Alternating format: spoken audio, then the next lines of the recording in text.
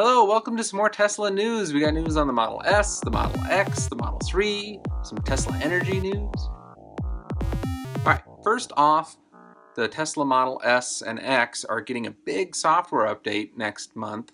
Elon tweeted out that they're going to be able to do 0 to 60 in 2.4 seconds with this new Easter egg. So the Model S will be the fastest production car in the world, which is really cool.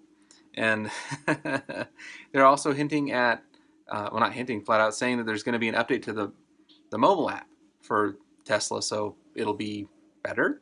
It'll be interesting to see what it is. It's probably going to be something to do with the superchargers, I bet, where you can add your credits for after you use your approximately 1,000 miles of free supercharging.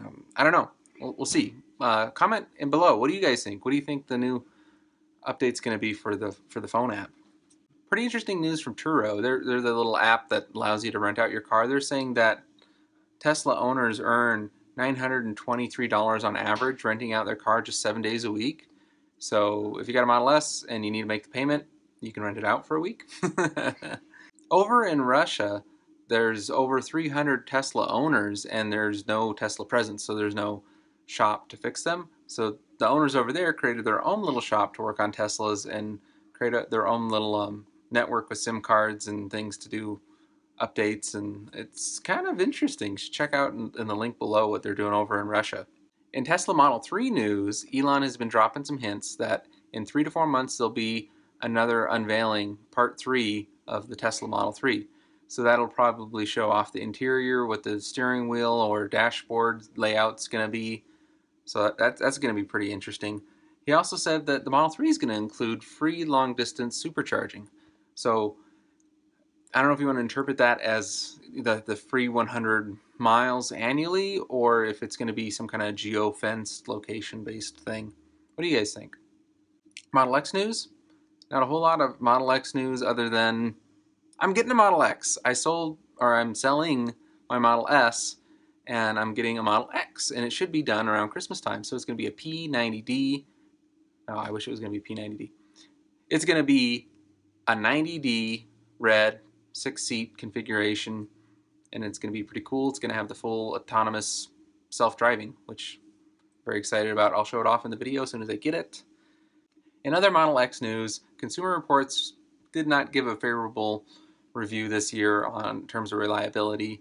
They would only recommend it for early adopters because there were several issues with the Model X early in its production. Supposedly most of them are fixed now. A lot of them were related to the doors. I'll find out at the end of the month. Hopefully mine will be much smoother and the bugs will be worked out from the get-go. Can't wait to try it out. It's going to be awesome. On Tesla energy news, Tesla has finally merged with SolarCity. So they're probably going to be dropping the SolarCity name and it's all going to be Tesla all the time, which is alright. Tesla's pretty cool. They said that more than 85% of the shareholders voted for the Tesla merger. And Elon also said that the solar roofs are probably going to cost less than traditional roofs.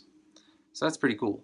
My guess is that the tiles are going to be what he's talking about, like clay tiles versus like asphalt roofs. Those are pretty big difference in price. So I bet it's going to fall somewhere in between. We'll have to wait and see. Hopefully they'll announce them soon.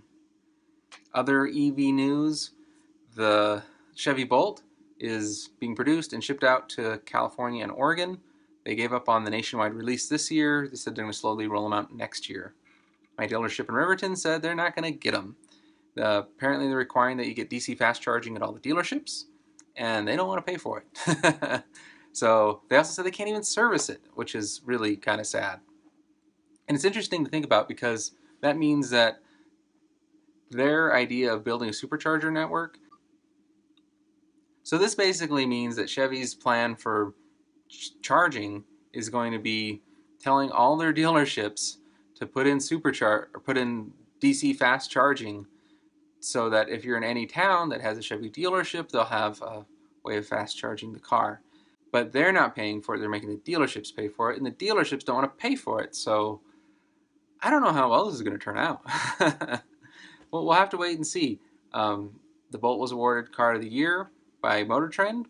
So I don't know, maybe the accolades will help with that. Let me know what you guys think. I'm not holding my breath. I'm actually building my own charging network. If you want to check it out, it's wildwestev.com. We're putting superchargers all over Wyoming and probably into Colorado, Utah, Idaho, Montana maybe. Let me know what you guys think below, and just please subscribe. And you know, there's like a little thing to buy electricity for my Tesla if you're watching this on YouTube. I'll see you guys later. Thanks for watching.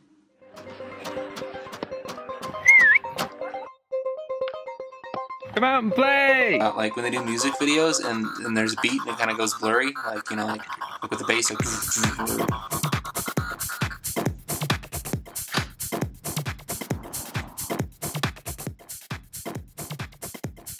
What is that? Okay, where is it saying? If you don't understand how it's a huge deal, start watching all the videos. Another game save exploit. The cool thing about this one is it works with all PSPs across the board.